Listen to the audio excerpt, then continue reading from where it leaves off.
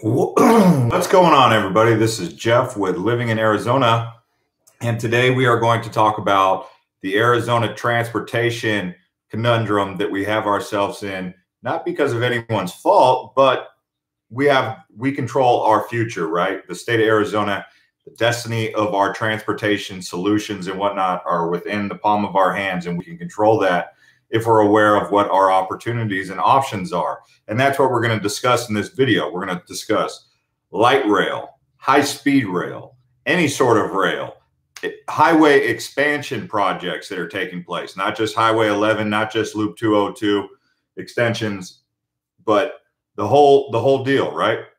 We're also going to talk about what's been going on with these wrong way drivers on freeways.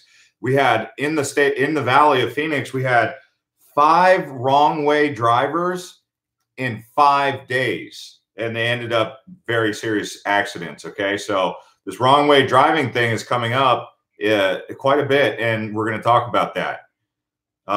So let's go ahead and look at this. If you guys are just tuning in, you're out there, smash up the likes, and we're going to talk about transportation. I want to hear from you where you're watching from, and I also want you guys to be chiming in what you guys think we should be doing about the transportation solutions around Arizona, and in particular around Phoenix and Tucson. So let me just give a little bit of context to why this is coming about. So on August 25th, or is it August 23rd or August 25th? It's August 27th. Sorry about that. There's a Proposition 105.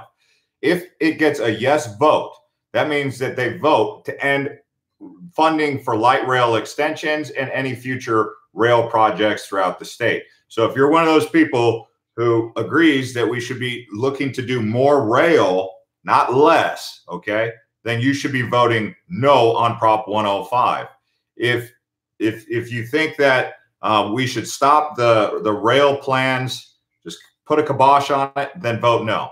I mean, vote yes. So voting yes is to stop any more rail. Now, here's the case for why I'm a big fan of rail.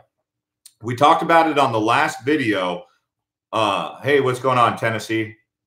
We talked about it on the last video where high-speed rail in China, for example, goes 220 miles an hour, 270 miles an hour. Some of them go that fast. You could go from Phoenix to Los Angeles on a high-speed rail solution in about two and a half, 3 hours. You could go from Phoenix to Tucson in about, it could be, depending on how fast it goes, as quick as 45 minutes. And, you know, that could be done, right? But it's not going to get done if they kill the whole idea and they say Phoenix in Arizona is going to completely rely upon the automobile.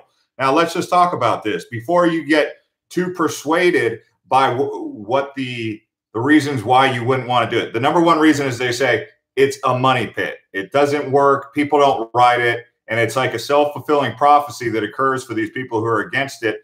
But they're being fueled by who? Fossil fuel industry has lobbyists that do not like rail. Why would the fossil fuel industry not like rail? Well, what do you have to do about once a week? Put petroleum in your vehicle. If we had more people driving or taking trains across America or even in the world, who is not going to be getting your weekly stipend of $55 or whatever your charge is to fill up your tank? The petroleum companies. So yeah, it is going to hurt their bottom line if America and the rest of the world started riding trains and other things that are not related to fossil fuels. Kind of the same reason why we don't see more electric cars on the road. Why is it taking so long for the electric car industry to get out there? And some of you guys have even said, well, solar on our houses. Why aren't more people putting solar on the houses? Well, hold on. There's a lot to learn with that too. And who stands to lose from that? The monopolies who control the power grids. And they're not going to just give up very easily. So you have to take that into consideration. So we've got some comments coming in. I'm just going to check on them real quick. Smash up the likes if you're just tuning in, please. Did you see the crazy hostage situation at the Quick Stop place in Phoenix? No, I did not. Hello from Wichita. Wichita, welcome. Seattle, transportation isn't much better. No, and it's not that Phoenix has worse or better or anything like that. It's just saying here in Phoenix, we can talk about what's going on, what we think about Phoenix. Traffic, you know, you guys have, it doesn't matter where you're at, you're going to have stop and go traffic. You're going to have traffic jams unless you live in the middle of the, you know, nowhere where there's not a lot of traffic, right? But because of this, also take into consideration, you guys saw what was going on with the wrong way drivers in Phoenix. Okay, so it's not necessarily the freeway system's problem, but this is happening, and it's been happening really frequent. It happens quite a bit more often than you would think. And I don't think you want to be driving if you got someone who's maybe, I don't know what they're on. They're saying they're drunk. They're saying they're on Ambien. They're saying they're on Adderall. They're on these different pharmaceuticals. And the world we live in today, people are taking these. So whether it be drunk driving or driving under the influence of some pharmaceutical, people are doing it. And it's really a bad thing, because people going 60 miles an hour in the wrong direction, not even aware of the fact, and it could be your wife, it could be your husband, it could be your kids on the road, and here's a wrong way driver that's dark at night, 9 o'clock at night, and you can't tell if that wrong way driver is in your lane and he's coming 55 and you're going 60. That closes in really quickly, and you might not be able to move left or right because there might be a car coming. And these wrong way drivers keep happening. And, you know, some people don't really have a choice but to be on the road. And they should, if we had better solutions or more solutions than just driving in automobiles, maybe some of these people would be taking the train or the tram or some public transportation solution that was near them. So let's see what we have here. Some more, yes, sympathy for Texas. Very tragic situation that happened in Texas. That was terrible. I don't know what to do about that. I don't know what the answer to that is going to be. The mass transit is awesome in Chicago, and thanks for the compliment about the Bitcoin hat. So Bitcoin shirt too. So many drill points in California, Texas, Oklahoma. We need to go rails and save our environment. We don't want to pound the drum of being these super environmentalists, because, you know, we're not like, then we just sound like we're pretentious do-gooders who know better than others. But there's very good reason to want rail solutions. And it's more than just being a good person, even though, you know, that's obviously what this, you know, we all want to live in a better world than that's the whole goal, right? Leave the world a better place than you came in. And I think that alternatives to automobiles, I mean, I've lost family members to car accidents. Some of you have lost family members to car accidents. It's really a tragic thing. And I think it just keeps coming up. The automobile should not be the only solution that we have here. So here we go. Sorry, I was cutting off all those sounds. Sounds like they need to get more signage and better public safety awareness in Arizona for the wrong way drivers. More TV, more social media to account for this. So what they've actually done is they're now charging the bar. So if they find out that the patron was at the bar who was the wrong way driver, so what they'll do is they'll find out who the wrong way driver is, see where their latest transactions came from, and if their latest transactions were associated to a bar, then the bar is on the hook. Do you guys agree that they should be charging the bar as a perpetrator in this? If individual accountability has someone who has 4 or 5 drinks or 10, gets behind the car, and then gets on the wrong direction on the I-17 or I-10, should the bar be held liable? Well, that's what they're doing now, is they're going after the bars for this, blaming them. Travasso says, literally the traffic in Chicago is so much worse than Arizona, and without public transport, it would be just awful. I hope that the public transportation in Arizona grows to be good. Can you post links to who to write to? Yes, I can look to do that as this video goes along. Also, you guys can join our group right there, Living in Arizona, where this conversation will be continuing. So if you need to get any links, you guys can share those links in the group. Join the group right there, Living in Arizona, I just posted. And so as far as this goes, if you're just joining, there's a new proposition. It's called Prop 105.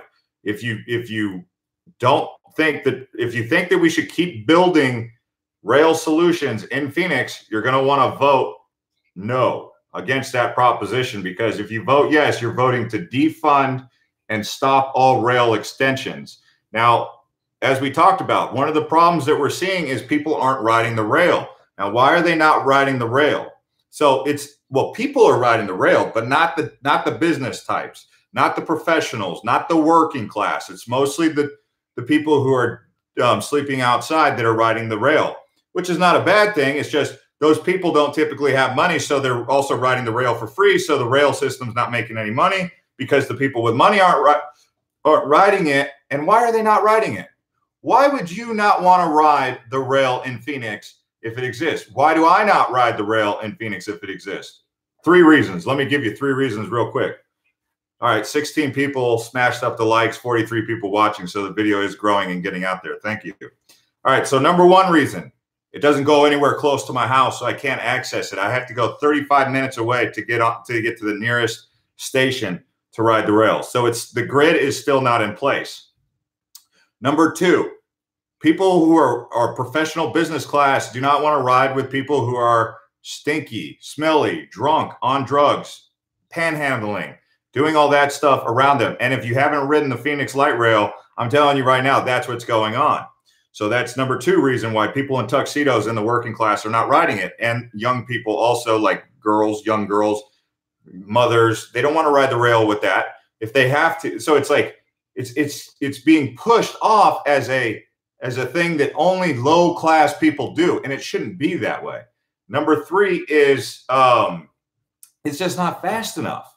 So light rail, it's good. It's good for short-term transit, but not for long-term transit. So we need to one-up it. We need to go to a faster solution. So this is not high-speed rail. So a midterm level solution is a 55 mile an hour, 60 mile an hour kind of subway solution that you use to connect to the light rail as it goes on. So you use the light rail for your intermediary hauls, and then you might use, if you're living in the Phoenix Metro and you're just trying to get around, you use the subway system, which is basically above ground, or not subway, but it functions like a subway. And then if you need to go to other cities, Las Vegas, Los Angeles, Tucson, you would use a high-speed rail, which goes over 200 miles an hour. That's how you create the proper grid. But here's the thing. So how do you eliminate the number 2 problem, which is the fact that we need that people, the working class, the people with the money aren't actually riding it. They need a class system. So you have economy, you have business class, and then you have first class.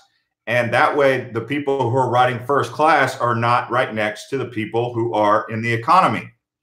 So people they do this in Italy, they do this in China.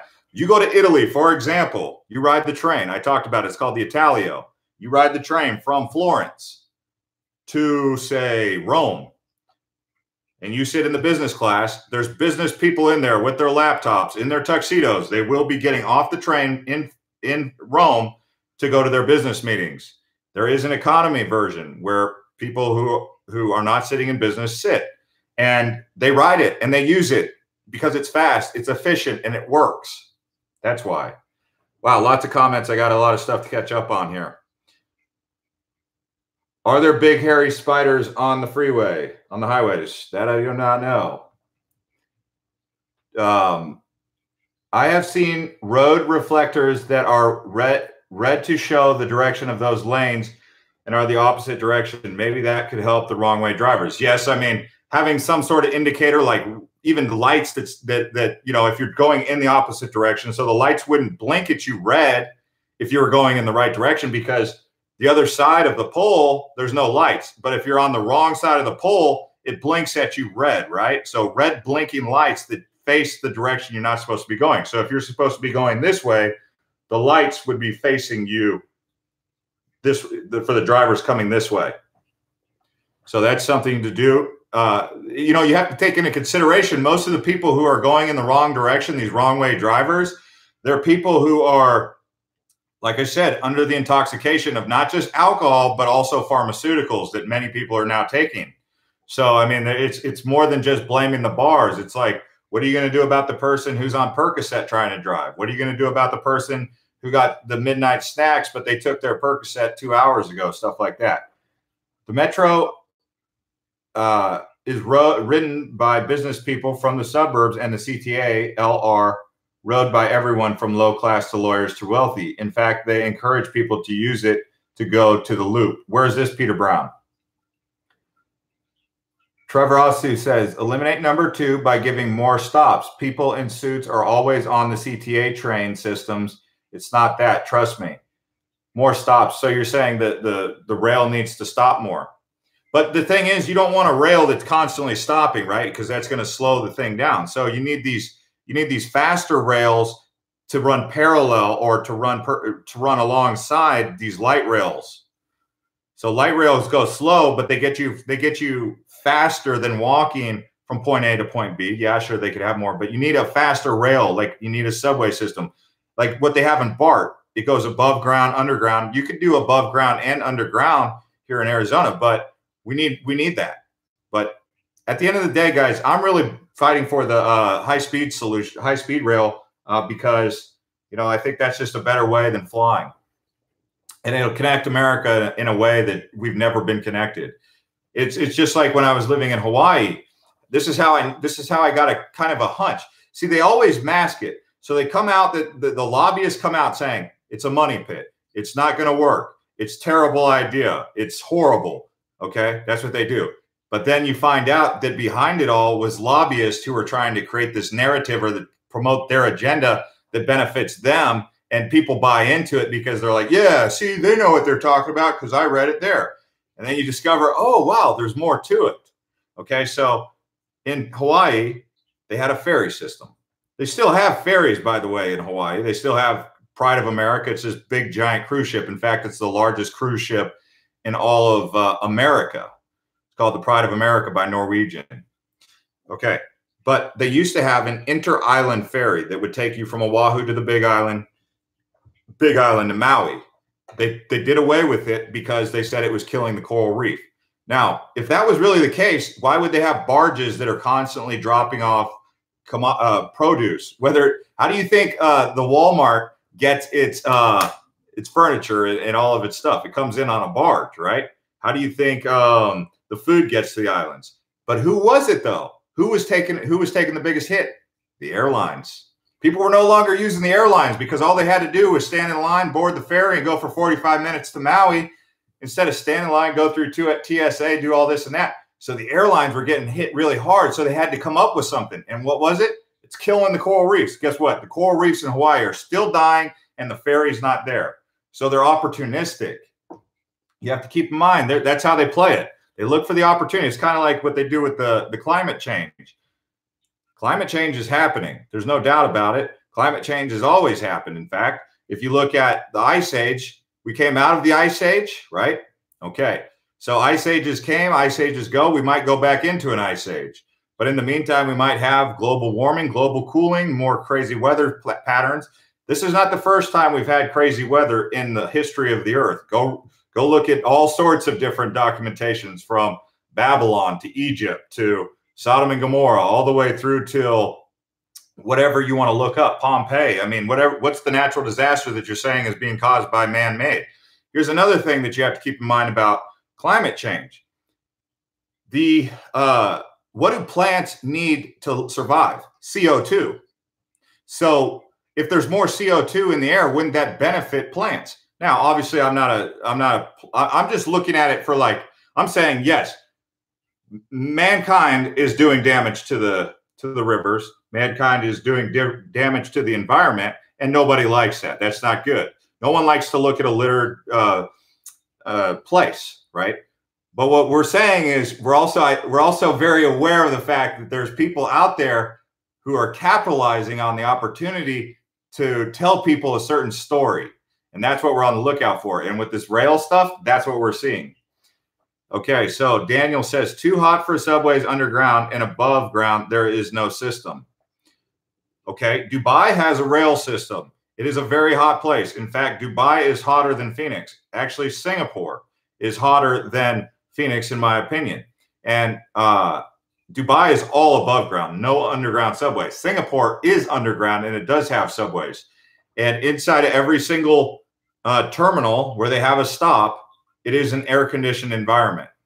Now, if you're sitting on top in a station, like in Dubai, they have the air-conditioned booth right there, right?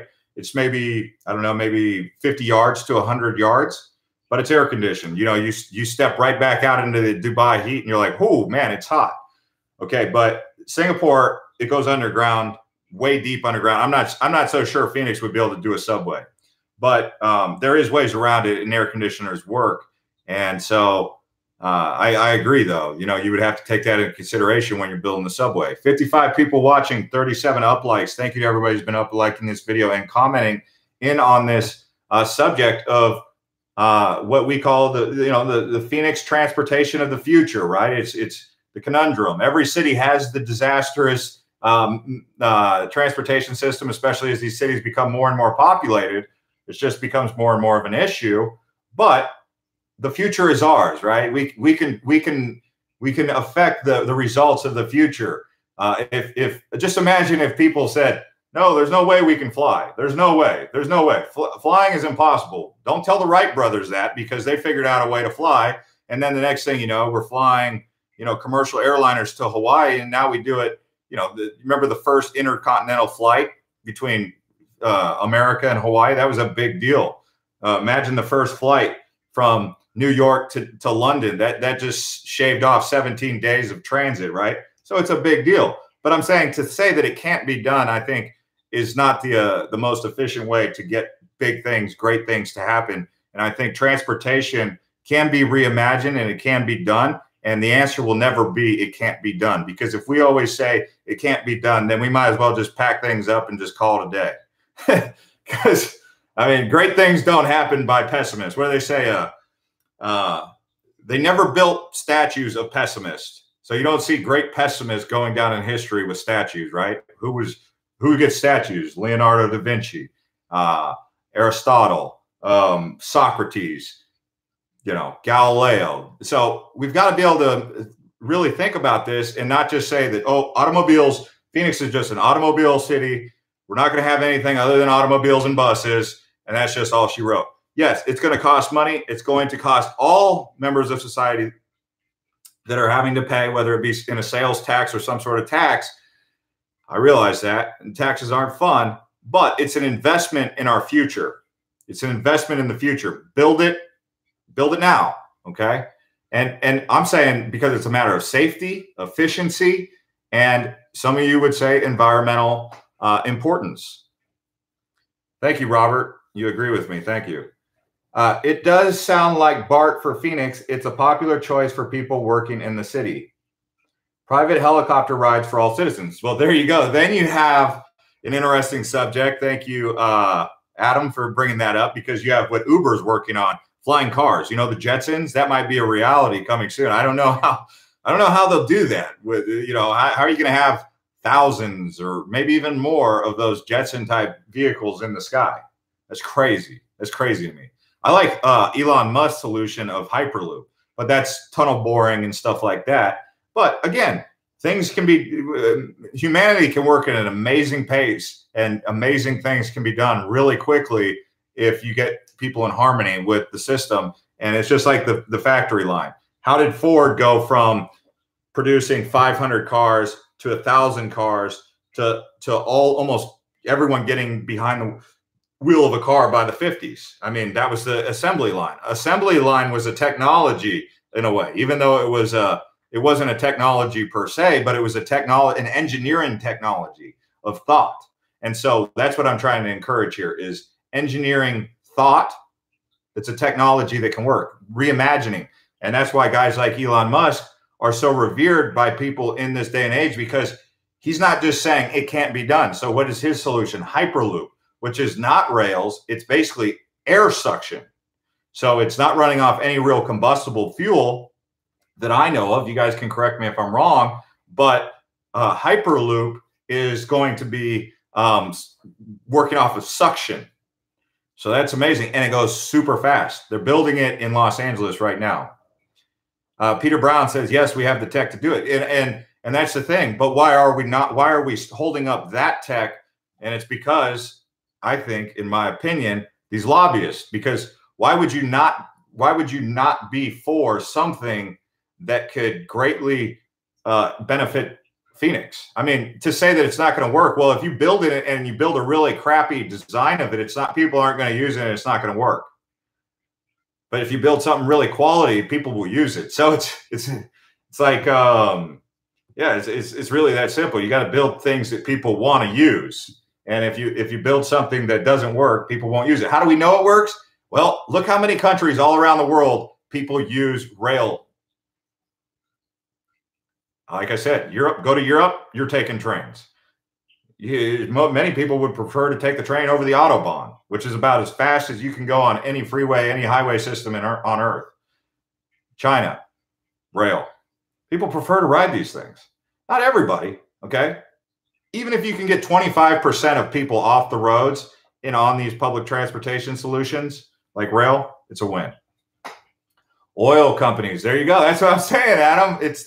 There's somewhere, if you pull the mask back, you discover there's some oil companies that are behind all this.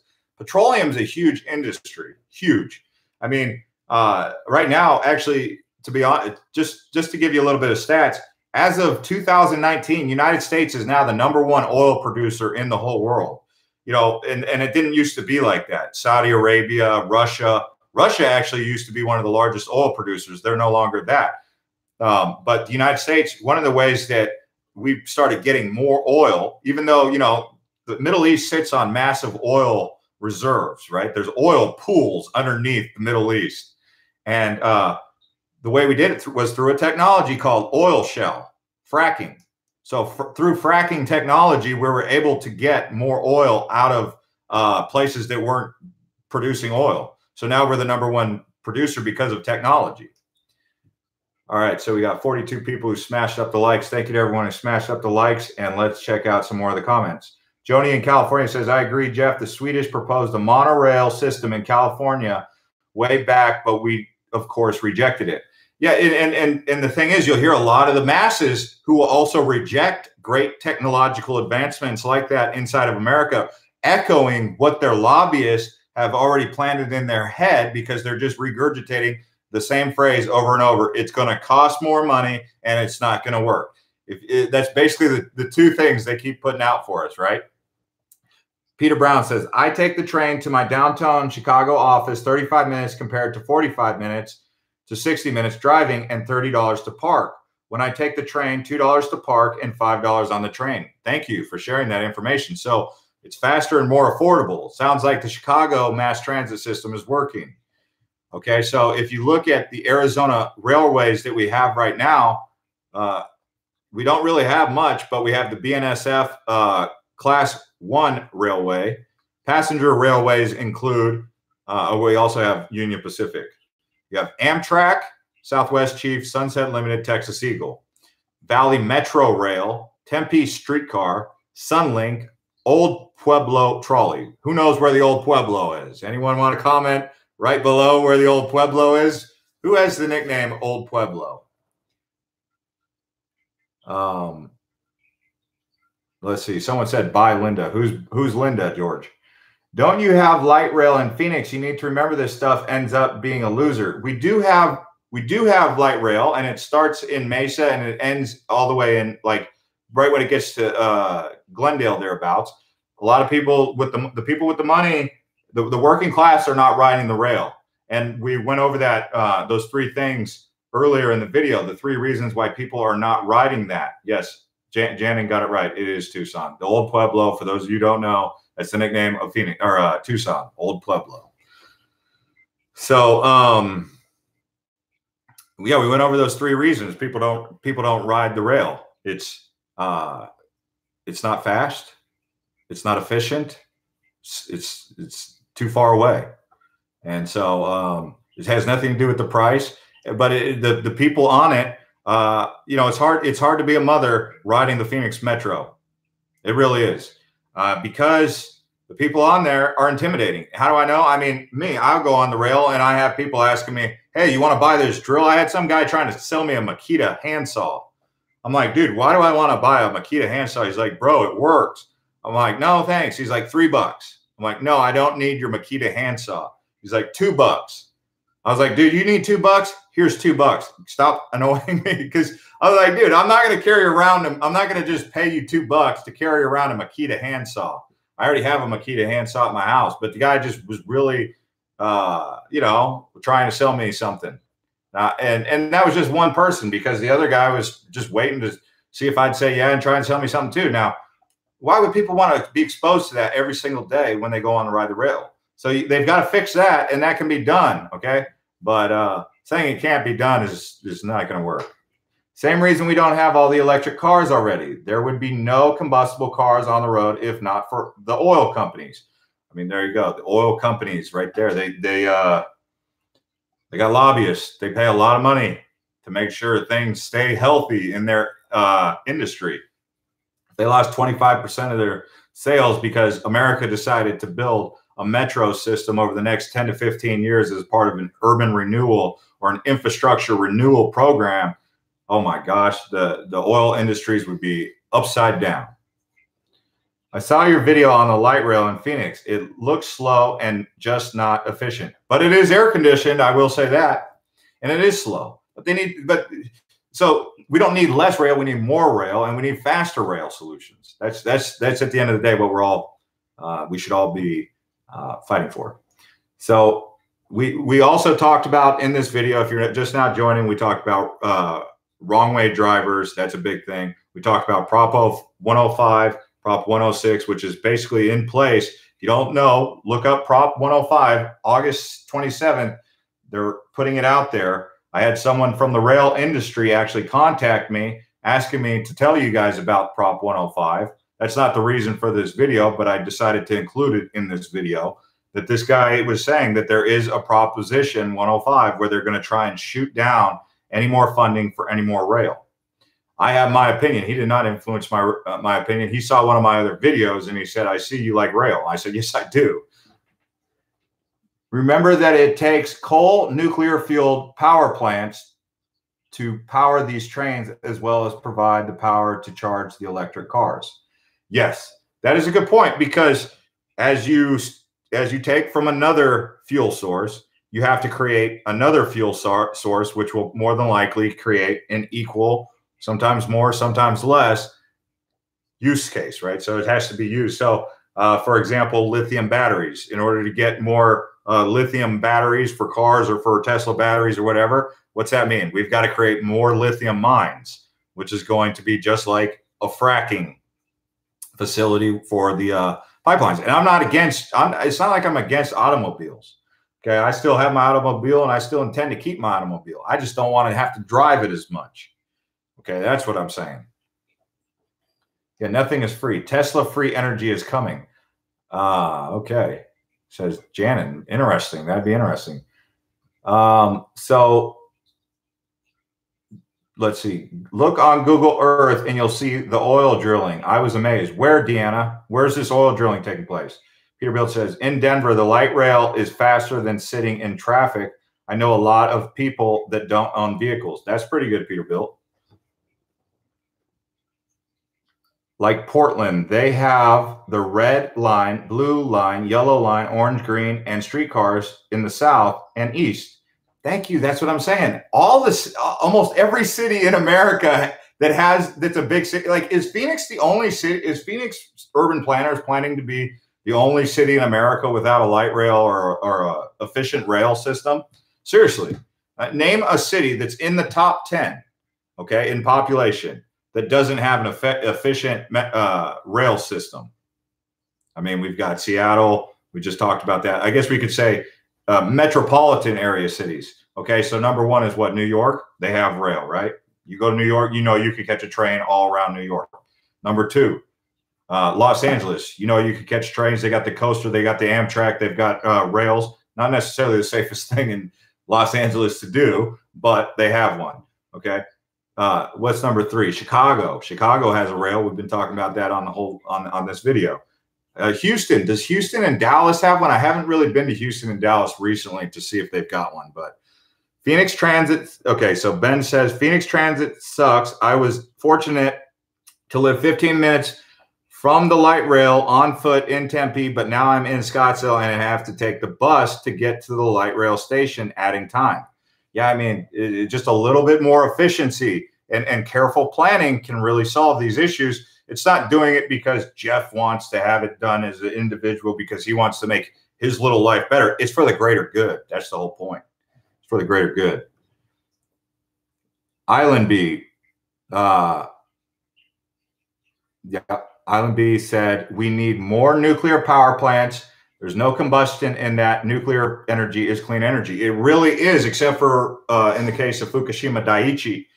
And that was we saw that with Fukushima, and we saw that with Chernobyl. But just because, that's just like saying because an airplane crashes, we shouldn't fly anymore. No, airplanes crash. What happens? NTSA, FAA come in, and what do? They investigate and they try to solve the problem to create more safer transport. So you don't just give up. I mean, that you could say that about what happened with the the Valdez oil tanker that up in Alaska. Remember back in the 80s or the 90s when the Valdez oil tanker happened? That didn't stop them from using oil, right? So and I only say that, Island B, because people have said that nuclear is not a good solution because it's dangerous. Especially in Japan, they just do not like nuclear anything. I mean, they didn't even like our nuclear aircraft carriers when we would pull in. They would protest nuclear aircraft carriers because obvious reasons. If you don't know about what happened, with nuclear anything in Japan, then we'll look it up. But I mean, they have a good reason not to like nuclear. But the fact that recently they had the Fukushima Daiichi meltdown, and then you had Chernobyl. But I think you learn from your past mistakes, and at the end of the day, nuclear energy is cleaner than coal. It's cleaner than any other sort of energy. I mean, it's even more efficient, in my opinion, than solar, because in order to crank out that much solar power, you have to create these massive radiating microwaves that are basically positioned in Death Valley. Like, I've seen it. They have these big, huge solar fields. And they're huge. They take up so much land. It's just like the wind turbines, and they don't produce a lot of energy. But nuclear, it's a big facility, but the amount of energy that it produces is unbelievable. It's crazy. I mean, you have two sources to uranium enriched or nuclear, right? Plutonium and uranium. Yeah, we have to be careful because, like Island B said, nuclear power is often negative association with nuclear warheads. So, yes, you have nuclear weapons, which create a massive detonation because of the power that comes, the pack of power that comes from a nuclear warhead. But as far as an energy source, it's very useful. The big city is installing a streetcar that will connect the curved section of Apache to downtown and the Apache Boulevard light rail stations. Okay, so Ben's saying that they're going to build a streetcar in Apache Junction. Cool. Depends on the age of the car. Brand new cars do cost more to register. However, after 5 years, so the registration starts to drop dramatically, says Derek. You're talking about, Tim said, compared to California, anyone know if car insurance and car registration is more expensive in Phoenix? Yeah, it's pretty expensive in California. It's pretty expensive in Arizona. I back in the 2000s when I lived in California, I was stationed there, as I said, so I had a choice: drive home to Arizona and pay $210 to register my Chevy S10, which I had at the time, or pay $310 in California. That was back when $100 felt like it was worth a lot to me then. I mean, it still is worth a lot of money. I mean, I don't take money, I don't take it for granted, but $310 for, I remember I used to say, I'll just register my car when I go back down to Phoenix. So I think it's a little bit more affordable in Arizona than it is in California. Not much cheaper though. Still pretty expensive, believe it or not, for registering your vehicle. Nuclear energy is how the sun creates energy and also what allows plants. Because what we're basically talking about when we're saying nuclear is atomic, right? And by definition, atomic energy is basically the most atoms, right, that create that energy source. Okay, so creates energy and allows plants to photosynthesize and creates energy, which gets turned into oil over millions of years. Why not just create nuclear power plants? Says Zuniga. That's a fair point. I think that's a fair point. Car insurance has me a little worried too.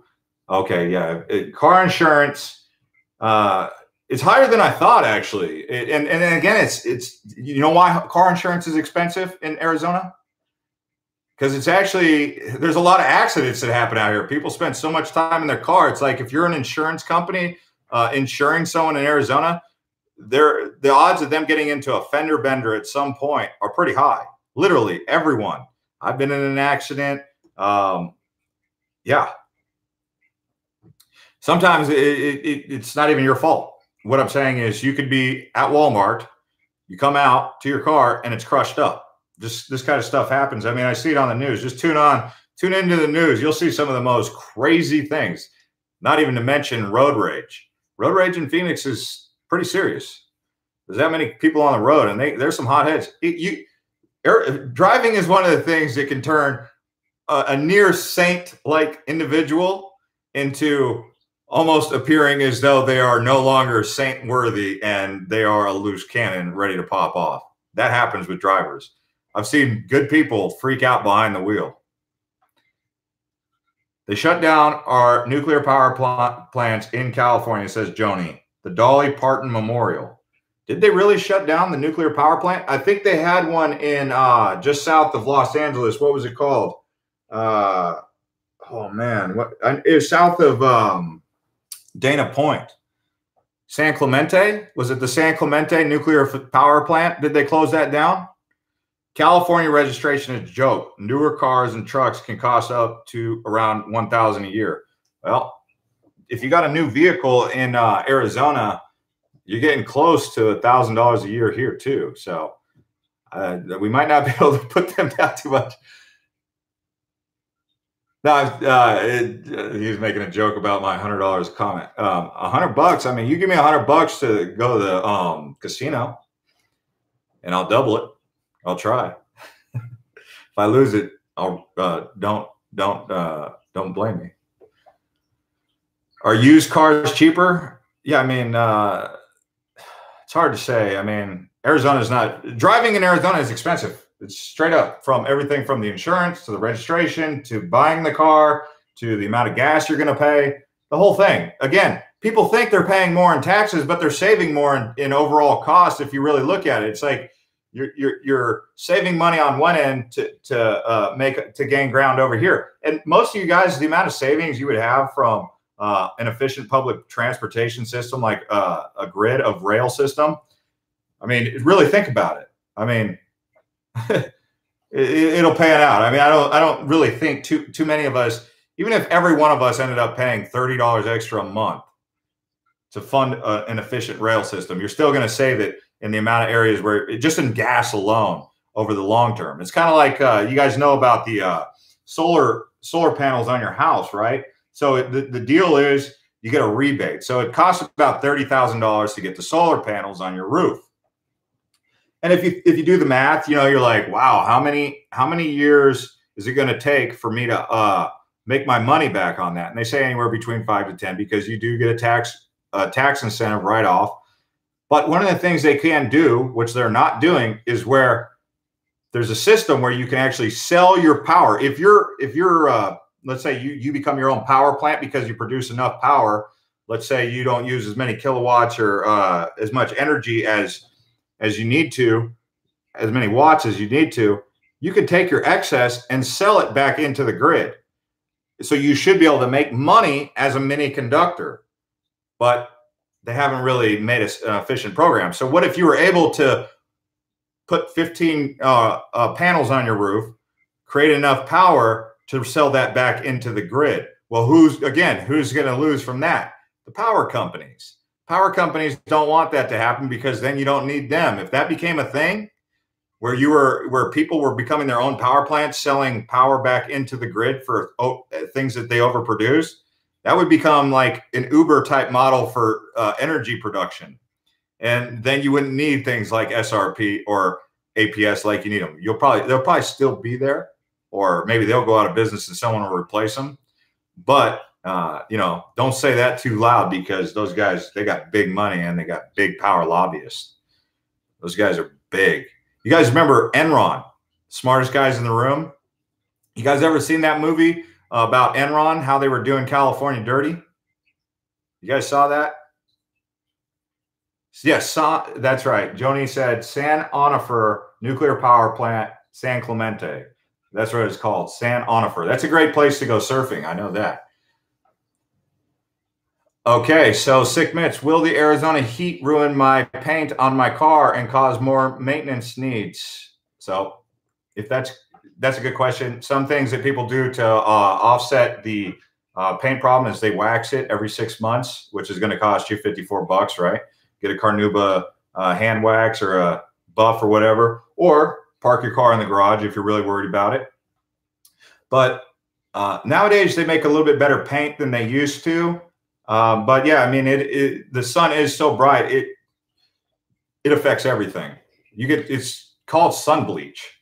Your paint gets sun bleached. If you leave some things out too long, you get sun bleached.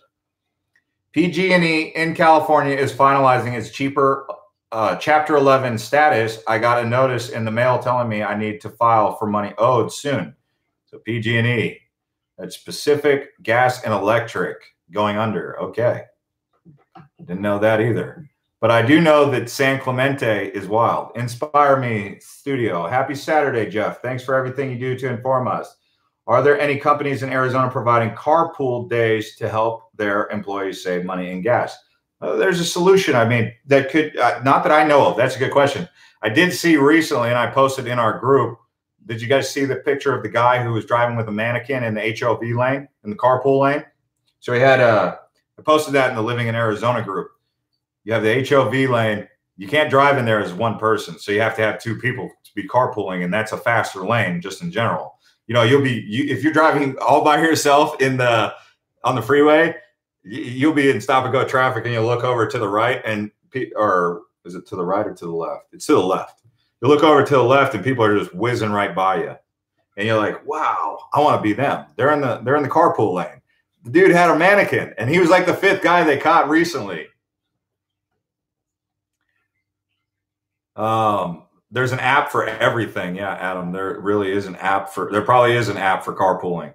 I just recently did DoorDash. Have you guys used DoorDash to order food? It's like ordering pizza, except they save all of your debit card information in there. So, you know, when you call them for pizza, they're like, what's your credit card number? You're like, blah, blah, blah, blah, blah, blah, blah. They're like, how much do you want to leave for a tip? You know, and you're on the phone for like, I don't know. Sometimes I've ordered pizza, been on the phone for 5-10 minutes. You open up this app, you order your food in a minute. When the person arrives, literally, you don't have. I mean, I always, you know, try. They're in such a hurry because they're trying to make money because they're only making $3 or $4 off of your tip. So I tip them $3 or $4. I mean, I think they make money off the delivery cost too.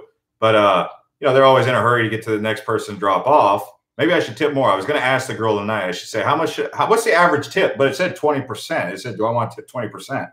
So I hit 20%. That's why I always tip 20%. But yeah, I mean, that's an efficient system. I mean, I'm like, they got an app for everything nowadays. Booking travel, all that. Speaking of travel, guys, if you haven't already subscribed to Island Hopper TV, I'm going to be doing some more stuff on there. Check it out. Island Hopper TV. I just posted a link right there. Island B. I know Island B knows me from Island Hopper TV. Or do you know me from Altcoin Buzz? I don't know. The Bitcoin channel. A date with Blow Up Betty. Do a lot of drive convertibles in Phoenix? Or do a lot of people drive convertibles in Phoenix? Or given the heat during summertime, are they not a good idea? You know, 6 months out of the year, they're a pretty good car. I remember when I was in high school, my friend had a Sebring. Remember those Chrysler Sebrings? And everyone used to love the Sebring, but when it got hot, yeah, you closed the Sebring. But it's a convertible, so why not? I mean, yeah, convertibles, they could work on a beautiful day. I mean, we get plenty of beautiful days. It's just when it's 110 degrees, it's not really a beautiful day. Peter says, all right, 20% is generous. Yeah, but I mean, $3 or $4 on a $15 delivery. I was like, I don't know. I mean, is that worth it for their gas? You know? Oh, okay. Island B knows me from Altcoin Buzz. When Southern California first had their carpool lane on the 405 freeway years ago, and I was always in the news about drivers getting caught having mannequins in their passenger side. That is crazy. I mean, it might have crossed my mind that someone could do that, but I never really thought to do that myself. But people must be like you must have had to have been really people had to have been really pissed off in stop and go traffic, watching the HOV lane just keep breezing on down, to just be like, you know what, I need to find a solution, and I'm gonna do whatever it takes, even if it means getting a blow up doll. Oh man, that is just crazy. I remember that Inspire Me Studio, also pregnant women would try to get away with that. Oh, really? Pregnant women? Pregnant women they're a little bit more special than, yeah. If a woman's pregnant, pregnant women, they deserve, in my opinion, special treatment. It's easy for a guy to say, oh no, pregnant women don't deserve special treatment. They're just equal like the rest of us. But come on now. Can you split lanes on a bike in Arizona? Split lanes? That's a good question. You're talking about a motorcycle. Yeah, man, they're mofo games, man. They were talking about blow up dolls in the passenger seat so they can drive in a carpool lane. 56 people have smashed up the likes. What is this on my hat here? There's a Bitcoin hat. 56 people smashed up the likes. If you're new here and you haven't smashed up the likes, do so, please. If you're coming and say Peoria or Chandler Gilbert and going to Phoenix, how bad is the commute rush hour traffic around Phoenix? If you're coming from Peoria or Chandler Gilbert, two totally different areas, right? Peoria is way up in northwest, Chandler and Gilbert southeast. But you're saying which one's going to have better traffic? I think better traffic is going to be on the Southeast Valley, because if you're coming from Peoria,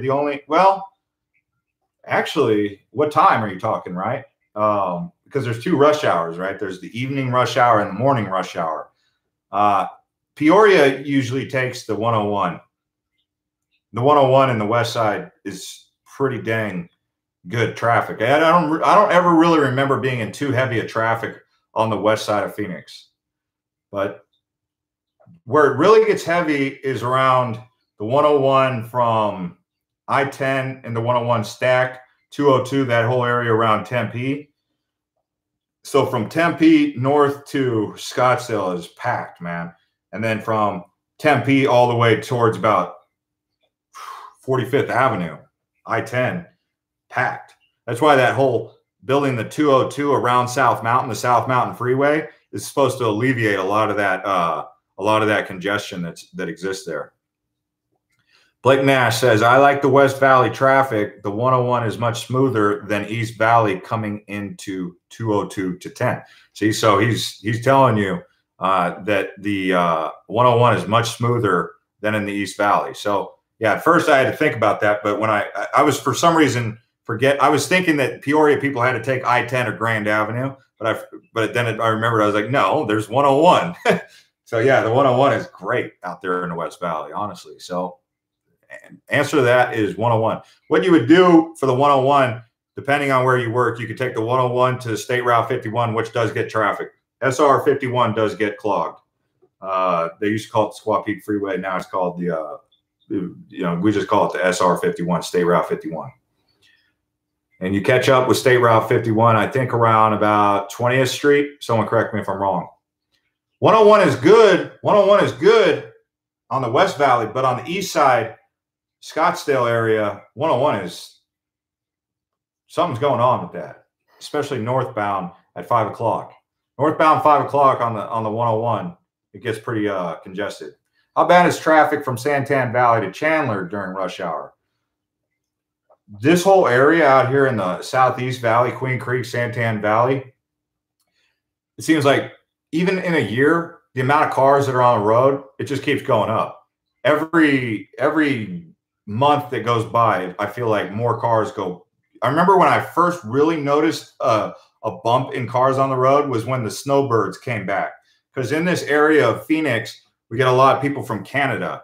That's why if you go to Mesa Gateway International Airport, you'll see that they fly to a lot of Canadian destinations and destinations where LDS members are. So it's like there's like this stronghold of this is a LDS stronghold. LDS is people who are members of the Latter-day Saints, the church, the Mormon church.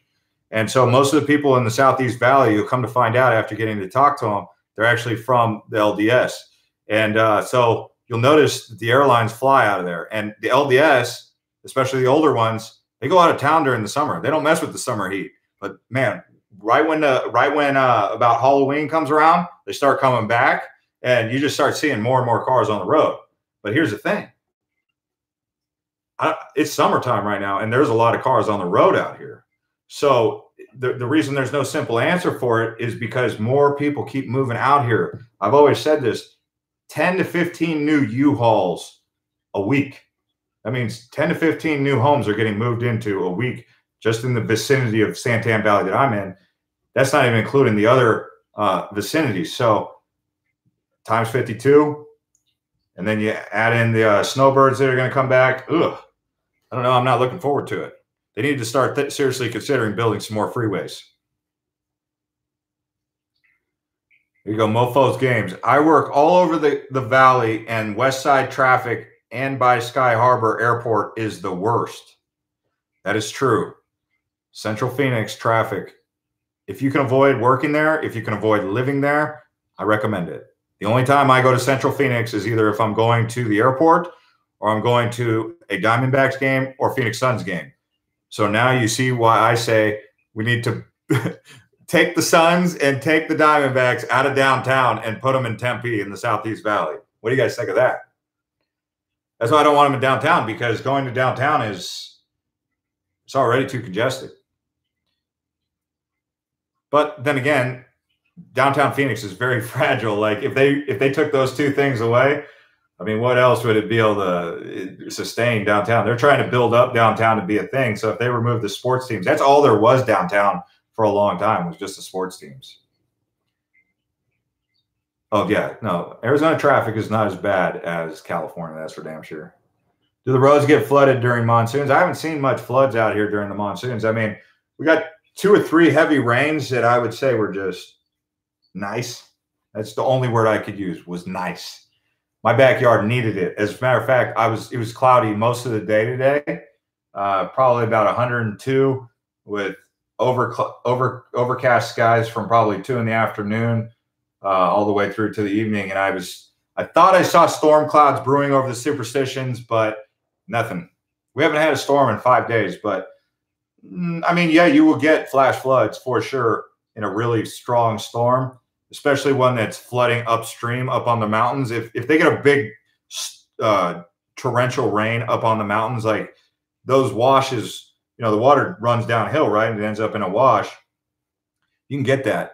But down here in Santan Valley or Queen Creek, I mean, why do you think they call it Queen Creek, right? Because we got a creek.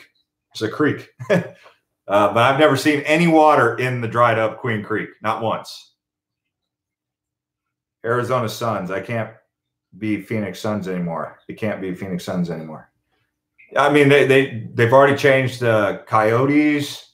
They've changed the Arizona Cardinals, because if you didn't know this, the Arizona Cardinals used to be called the Phoenix Cardinals back when older Bill Bidwell. See, the Suns right now, we have a problem. The owner, his name is Robert Sarver. He is hated as much as Bill Bidwell used to be hated. So Michael Bidwell, who inherited the Cardinals front end or the management of the Cardinals, his dad, Bill Bidwell. The Cardinals were the basement dwellers of the NFL for a long time. Then we had Jake the Snake come along, Jake Plummer, Jake the Snake. Plummer was Arizona State boy. He led us to an 8-8 season, and we beat the Cowboys in round 1, and that was like the biggest deal ever. And we did that once. But then Michael Bidwell takes over, and then this man by the name of Kurt Warner comes to town. And Kurt Warner changed the whole game. Well, it used to be the Suns were the big ticket in town when Jerry Colangelo was the owner. But then he sold to this dude named Robert Sarver. And Phoenix hates the guy.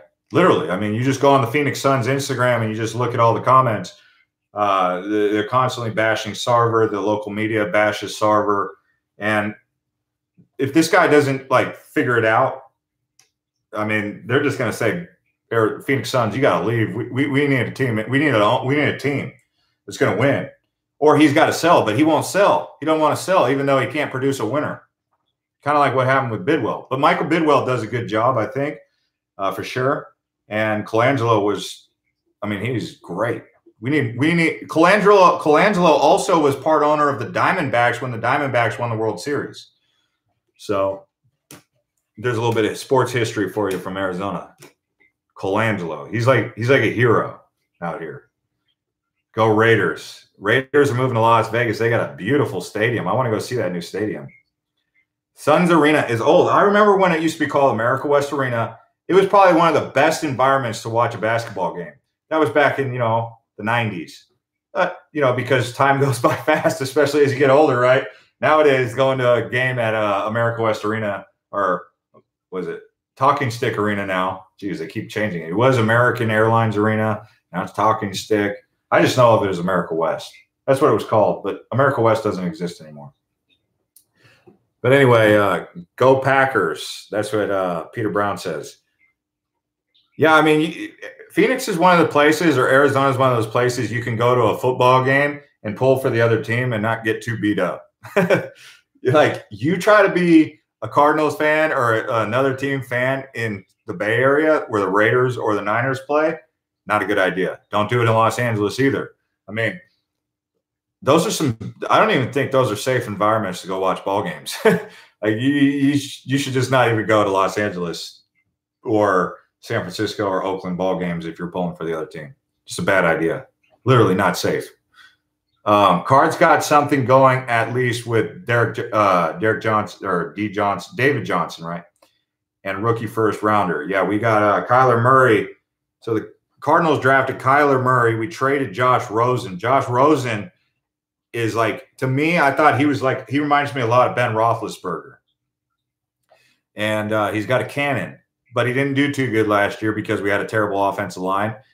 But we still had DJ, we still had Larry, we still had we should have got it done, but our offensive line just didn't let the rookie mature. Now he's on Miami, and we've got Kyler Murray, who's the shortest quarterback in the NFL right now. So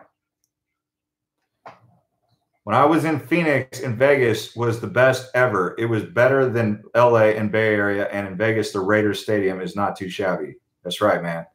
Ken Ray Russell said that.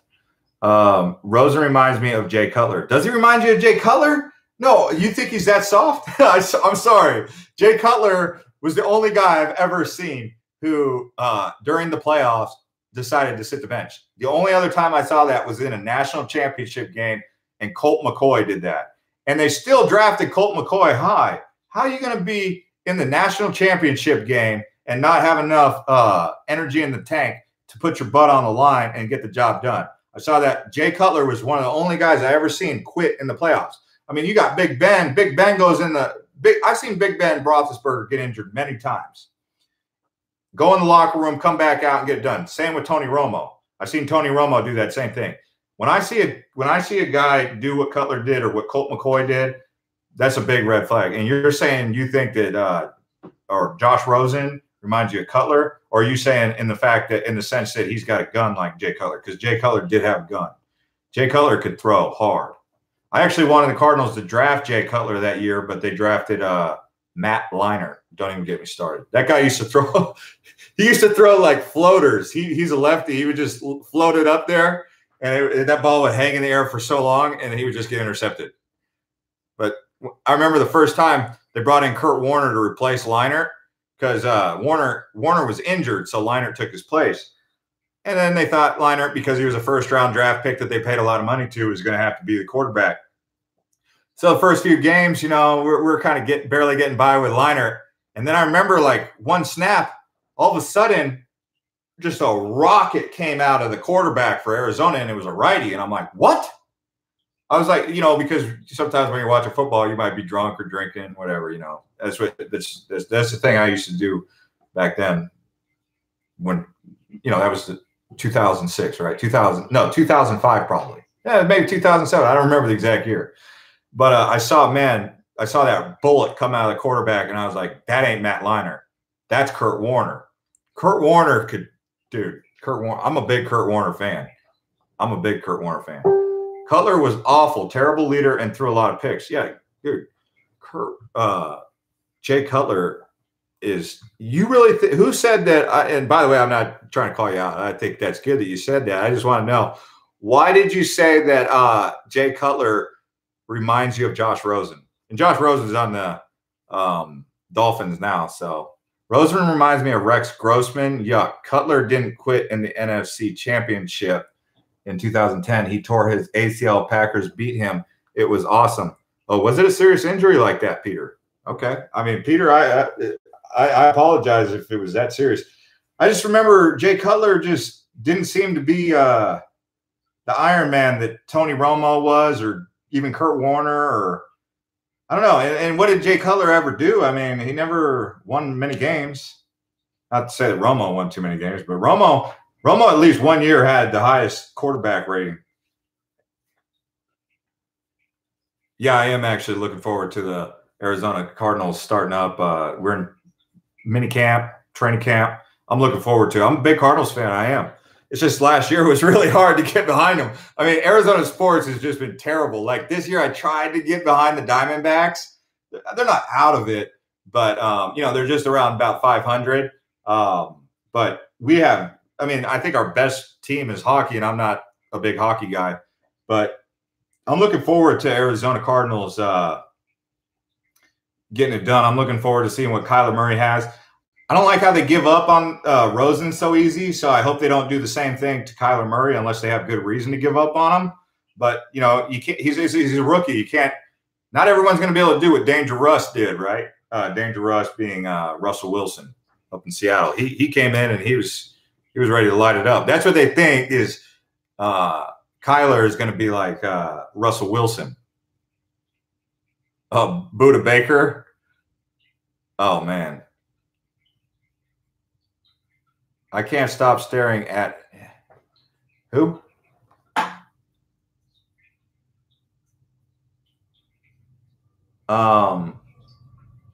Warner had a great deep ball, says 6 minutes. Romo is much better than Cutler. Come on now. That's what I said. I said Romo, man. And by the way, I have no problem debating football and you guys having that was my thing was I would always, my buddy, he's from Atlanta, so he's an ATL boy. I was an AZ boy. We were both stationed in California, and we would go back and forth about all sports, and that's how we became best friends, by just going back and forth rapping about sports.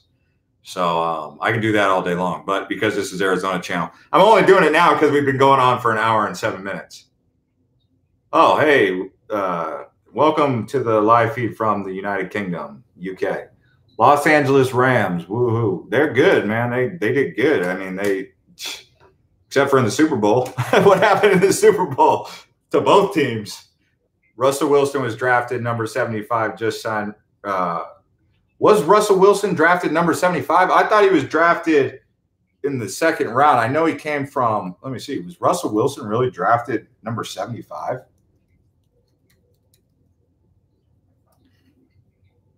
Okay, now you got me checking this.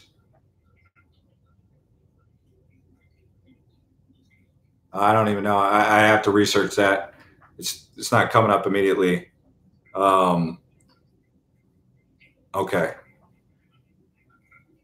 Let's just go fishing. There you go. Was referring to Cutler and Rosen comparison as far as they both have world of talent but poor leadership. Oh, okay. Carl Herndon, I got you.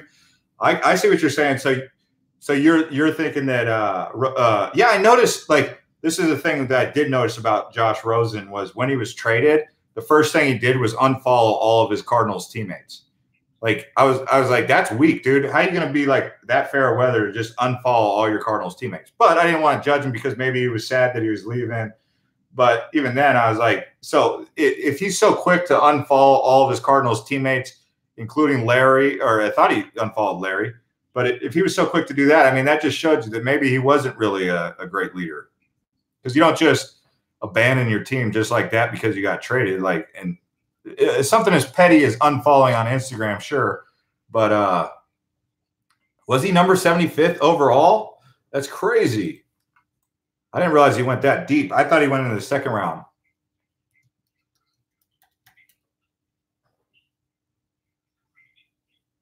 Yeah, you're right. Okay, cool. Russell Wilson was the, see? Nowadays, if Russell Wilson type caliber comes out, they're like, pick him first. Love Fitz and Johnson on the cards. Yeah, Johnson is, dude, that guy is powerful. He might just be the best running back in the NFL if he can stay healthy and the Arizona Cardinals offensive line can block for him. What happened to the Cards? Well, we haven't recovered since well, actually, I wouldn't say this. I was going to say we haven't recovered since Kurt Warner retired. But actually, Carson Palmer did a really good job for the Cardinals, and we were the top team in the NFC West for a couple of years there. And we went to the NFC championship game, but he just got too old. So we have a tendency to get these old quarterbacks as they're at the tail end of their career. And then they start getting injured, and Bruce Arians left, and then we just got stuck, and we haven't recovered since then. So now we've had these rookie quarterbacks. We went through that same kind of rebuilding strategy when Kurt Warner retired, and we got stuck with this guy, John Skelton. We tried Max Hall. Anyways.